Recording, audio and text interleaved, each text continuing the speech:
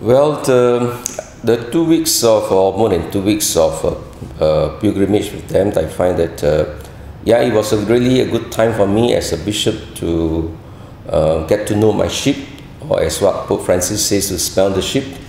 And that was practically what I did, and that was my real intention for going to the World Youth Day with them. And for me, it was really a great privilege to get to know them and to be with them, to listen to their struggles, to their aspirations.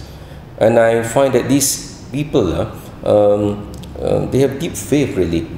The fact that they would even sacrifice their time to go for this pilgrimage, and this is a real pilgrimage, and not the holiday. It's not the holiday, it's a pilgrimage, because it was tough, you know, a lot of sacrifices, a lot of penance, a lot of difficulties and challenges, but they were all in good spirit.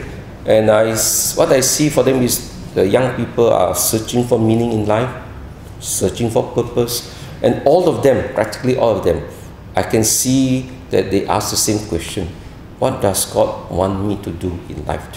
And they want to do something meaningful, but they want to search for the call, where God is calling them. And I think most of them went for the World Youth Day to discern what is the Lord asking of them, because they want to live a purposeful life.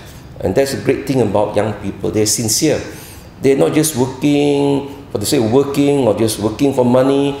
They want purpose and meaning.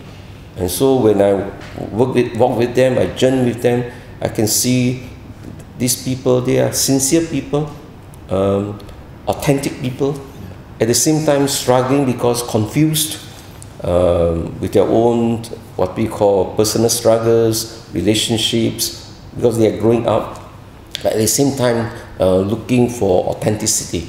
So I see that many of them, if given the opportunities and given the right, what we call direction and guidance, many of them would want to serve Jesus in the church, provided there are opportunities.